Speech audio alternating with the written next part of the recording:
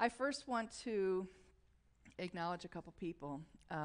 Two of my very dear friends, Jeannie and Stephanie, are in the audience. They came down from the Baltimore, Washington area. They were in my congregation in Maryland. Thank you for being here today.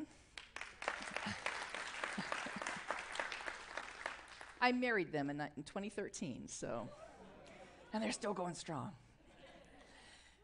And I also want to echo what John said, that I'm stepping away from the leadership here, but I love this center so much.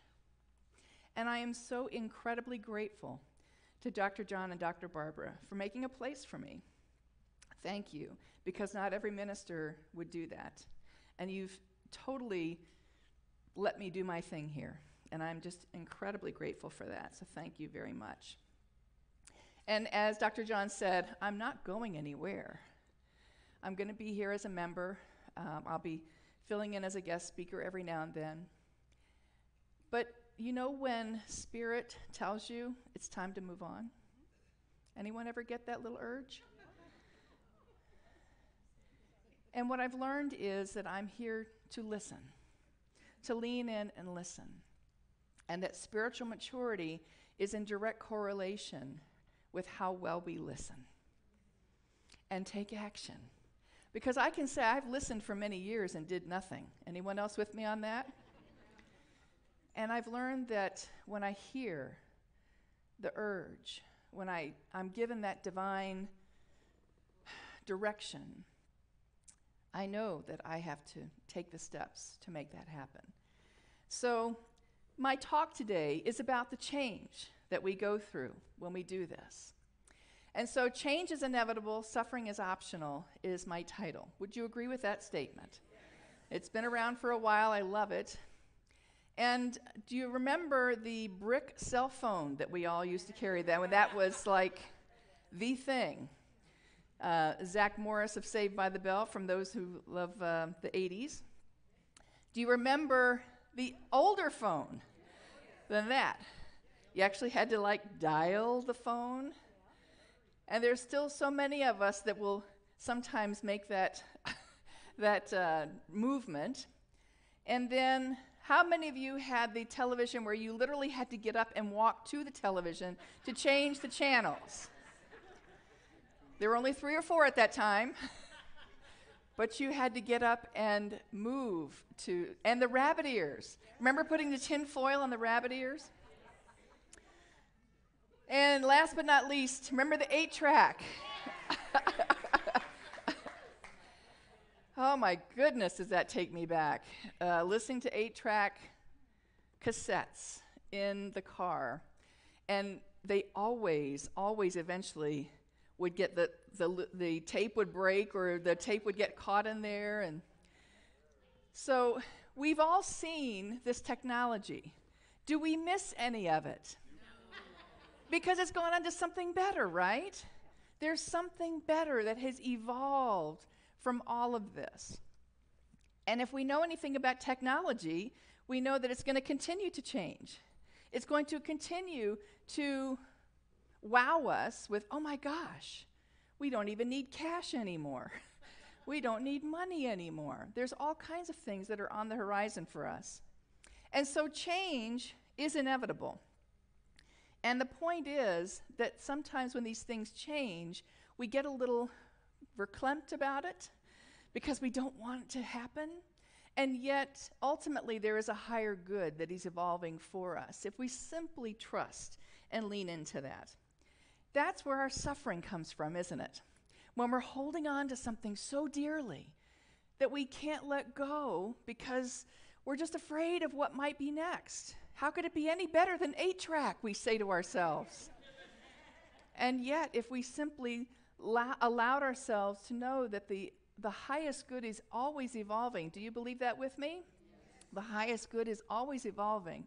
This is a chance for us to really trust. The dragonfly is one of my symbols, and I'm wearing one of my favorite pins today because of that. It's an ancient symbol of transformation. And I liken that to Are we willing to roll with the changes that come into our lives? Because we're always transforming, right? You're not the same person that walked in here 15 minutes ago. You're already a different person. But the dragonfly has a fabulous story. It starts out underwater. The egg actually is laid in the water, and then it turns into what they call the nymph. The nymph can live under the water anywhere from a few months to 5 years. To 5 years. Eventually, it has this instinct that tells it, you need to go up. You need to go above the water. And so it actually finds a reed or grass, something that's sticking up out of the water to crawl up. And it literally will start by sticking just its head out of the water, where it learns how to breathe. Because before it's been using a gill-like way to breathe, now it has to figure out how to do air. Talk about a change. So it takes a few hours and it figures out, okay, I can breathe this air, and then it walks up this, It walks up the rod here, and it knows that it has to further evolve. And the weakest part of the hard casing that this nymph is in is right behind its head, and it splits there when it is in the air. And then the dragonfly has to literally pull itself out of the casing. Now, that doesn't look very easy, does it? Every part of nature is always shedding, is always moving into something new. The snake knows that it has to shed its skin. Even lobsters. When lobsters grow, they have the hard shell encasing it, but eventually they outgrow that shell, the soft, fleshy part that we like to eat, outgrows that shell, and they have to shed the shell and then go find a safe place to hide because it doesn't have any protection until it grows a new shell. Every form of nature knows instinctively, I've got to move on to something greater. Man is the only species that has the freedom of will, the freedom of choice, to know that they have to move on to something and still stick with the old skin. Can I get an amen to that? There's a couple of us that maybe hung out with some old dead skin for a long time. We knew we had to shed it, but we weren't quite ready to do so. Man is the only species that ignores that instinct, that actually will suffer as a result of the change it's going through. This doesn't look like a lot of fun, but the dragonfly knows there's a purpose here. There's a greater intention. And so eventually, as it pulls out of this casing, it becomes this beautiful dragonfly where it can live usually just another couple of months. So when we see these things going on and we are intuitively going, I've got to move on to something. This relationship is no longer serving me. This job is no longer serving me. Whatever the situation is, we always have that instinctual knowing, don't we? That is telling us, maybe it's time to spread our wings a little bit. Maybe it's time to move on. And yet, when we're holding on, that indeed is the suffering. It's the trust, it's the letting go that allows us to move through momentary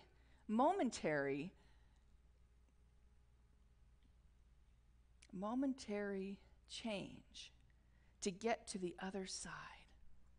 So I know that as I'm going through whatever metamorphosis I'm going through, I trust this process. Viktor Frankl said this: when we are no longer able to change a situation, we are challenged to change ourselves. Now that man knew what he was talking about. Living in the concentration camps in World War II. He could not change the condition he was in, but he was determined not to let anybody take the one thing that they could not take, and that was his free will of having a peaceful mind. No one could take that from him. Despite the horrors that he was living around and living in, he made that choice. This is Nickajack Cave. It's in Tennessee. It's flooded now because of a dam that they built. The Tennessee Valley Authority built it in the 1970s. But it used to not be flooded before they built the dam. And in 1968, a man walked into Nickajack Cave. He had explored those caves when he was a boy. He knew that the caves went on for miles and miles down inside the earth. And he walked in because at that moment he was a broken man. He was broken spiritually, physically, emotionally. Years of drug abuse had ravaged his body, and he just didn't want to live any longer. So it was his intention when he walked into the cave to walk as far as he could, lay down, and die. That's what he was going to do. He actually did that. He walked way down into the cave. He laid down, and he thought, this is it. I'm done. But something happened. Even though it was very dark in there, all of a sudden he saw this faint glimmer of light, and a breeze blew where there was no breeze. And in that moment, he recognized that there was a transformation happening within him that was wakening his soul spiritually to something greater than all that he had put himself through. In that moment, he decided there is something worth living for. And he got up and he made his way out of the cave. That man was Johnny Cash. And he decided in that moment this was his rebirth. This was his chance to realign himself with his true spiritual nature. Even though he had ignored it for so many years, it was time for him to come back home, to be his authentic self. He rededicated himself, his life, to his spirituality, to his family, and the rest is history. But that was a turning moment for Johnny Cash, to recognize and follow the instinct that was there. It's like, this is not my time yet. I am not ready to lay this all down. There is more for me to do here. He stumbled his way back into life.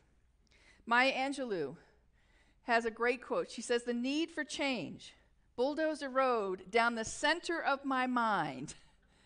And isn't that the case sometimes? That absolutely, sometimes things are stripped away from us. Things are, all of a sudden we feel like we're living the life of Job. Hey, wait a minute, this isn't what I signed up for. And yet, it's getting us clarity. There's a reason why there are so many stories of how Jesus and other sages walked off into the desert. Because in the desert, there is nothing to distract you. In the desert, there is simply the clarity and the focus for you to come back home to yourself. So this is the moment that we all wait for, to say, wait a minute, this is a transformation that can happen within me, and the change is bulldozing a center right down the road of my mind, and I understand that this too is for my highest good. Maya Angelou certainly knew that. So why do we have so much suffering when change happens? I have left claw marks in relationships that I have left. I have left claw marks in situations that I no longer needed to be in. Anyone with me on that? Where we absolutely knew, oh, why did I wait so long to do that? And so Marianne Williamson, in the Gift of Change, the book that she wrote called The Gift of Change, tells about how in the olden days when they first started showing movies in theaters, the crowds didn't understand that it was being projected onto the wall, and they would rush up to the wall and feel the wall because they were trying to figure out how the picture was happening on the wall. They didn't understand that the projector was the one that was the source of these images. And Marianne Williams says, trying to fix our outer world is like trying to change a movie by manipulating the screen. The world as we know it is simply a screen onto which we project our thoughts. Until we change those thoughts, the movie stays the same. So when I'm rearranging the chairs on the deck of the Titanic, which is what we do when we're changing the conditions in our world, what I really should be doing is changing the consciousness that created it. That's what we teach here. That's what we teach. is that you go to the source of what happened, not the condition. If I want more money, yes, I can go get a different job. But what must I do to heal the consciousness that created that situation in the first place? Ernest Holmes is repeatedly talking about that in our textbook. He says, change the consciousness and the false condition will disappear. The other great part of that is when you change the consciousness, you don't have to deal with that ever again. You might have to maybe go a little bit layer in the deeper layers, but you're going to the source of what caused that. You're going to the movie projector, not the wall. Does that make sense? So you and I have the opportunity to make the changes at the really deep levels here. Ernest Holmes is always talking in the textbook about a trained mind is far more precious than an untrained mind. And what he's talking about there is that when we train our minds, and that's what we go to classes here for, when we train our minds and our thoughts, that's where change really happens. It's not the outer stuff. The outer is simply the embodiment of what happens after you change here. So the thoughts are the beginning of that. He says later in Science of Mind on page 276, we should daily train our thought to recognize the Spirit in everything we do, say, or think. He doesn't say a few things, or the ones that are comfortable. In everything that we do, say, or think. When I'm recognizing that Spirit is in the midst of transformation in my life, even if it's a little uncomfortable, even if it's a little challenging, even if it might be a little painful, I know that there is something good on the other side that allows me to embody that which I am integrating within my very soul. Many of you in this room are in the same process. You are in the midst of integrating something in your life that is important because we chose to come here to be true light bearers. If you're in this room, if you're hearing the sound of my voice, you have chosen to be a light bearer in this world. And so it is incumbent upon us to be as clear a light as we possibly can be. Would you agree? And wipe away whatever dirt and fog and things that we've put on ourselves and let it go and be our true, authentic light. That's what I want to be. So change is inevitable. Suffering is optional. Until we train our thoughts, the way that we learn is called trial and error. That's my 20s and 30s in dating. Well, that didn't work. Let me try this. Because when you don't have good role models, sometimes you have to just go try something, and if it doesn't work, you learn. That's a very painful way to live sometimes. So a trained mind is able to understand what we're here and how everything is for our highest good. I'm going to close with a reading. Some of you might have heard this. It was actually written in 1895 by a gentleman by the name of Joseph Malins. It's called The Ambulance Down in the Valley. John Denver, the entertainer, would actually recite this by heart at some of his concerts, and you can go online and see videos of him doing that. It talks about how we need to go to the source of what we're here to heal and do. And it goes like this. 'Twas a dangerous cliff, as they freely confessed, though to walk near its crest was so pleasant. But over its terrible edge there had slipped a duke and full many a peasant. The people said something would have to be done, but their projects did not at all tally. Some said, put a fence round the edge of the cliff, others, an ambulance down in the valley. The lament of the crowd was profound and loud, as their hearts overflowed with their pity, but the cry for the ambulance carried the day as it spread through the neighboring city. A collection was made to accumulate aid, and the dwellers in highway and alley gave dollars or cents, not to furnish a fence, but an ambulance down in the valley. For the cliff is all right if you're careful, they said, and if folks ever slip and are dropping, it isn't the slipping that hurts them so much as the shock down below when they're stopping. So for years we have heard, as these mishaps occurred, quick forth would the rescuers sally to pick up the victims who fell from the cliff with the ambulance down in the valley. Said one to his peers, "It's a marvel to me that you'd give so much greater attention to repairing results than to curing the cause. You had much better aim at prevention. For the mischief, of course, it should be stopped at its source. Come, neighbors and friends, let us rally. It is far better sense to rely on a fence than an ambulance down in the valley." "He's wrong in his head," the majority said. "He would end all our earnest endeavor. He's a man who would shirk his responsible work, but we will support it forever. Aren't we picking up all just as fast as they fall and carrying them all liberally? A superfluous fence is of no consequence if the ambulance works in the valley. The story looks queer as we've written it here, but things oft occur that are stranger. More humane, we assert, than to succor the hurt is the plan of removing the danger. The best possible course is to safeguard the source, attend to things rationally. Yes, build up the fence and let us dispense with the ambulance down in the valley." Isn't that great? How many times in my life have I ignored putting a fence up and just let myself slip down and had to pick up myself the pieces in the valley? You and I have a choice.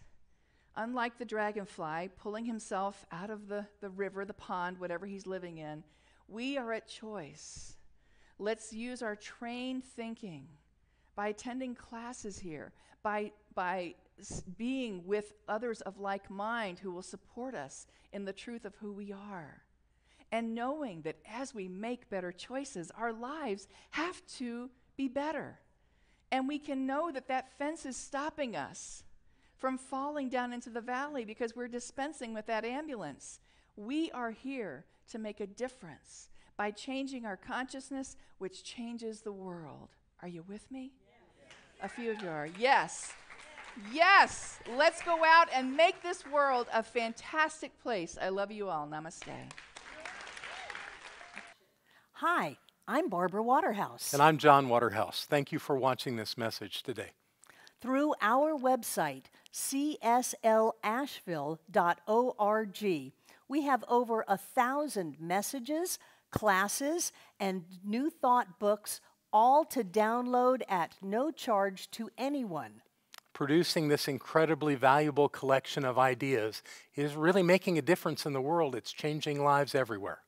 Please go to our website, cslasheville.org, and click the Donate button. You can support this life-changing ministry, and when you do, we'll send you a note of thanks and also put you on our daily prayers. By doing this, you're helping to raise the consciousness of people across the entire globe. We're changing lives together, those lives that are being more prosperous, more healthy, and more joyous. Thank you for being a part of this important work and supporting what we do here at CSL Asheville. Thank you.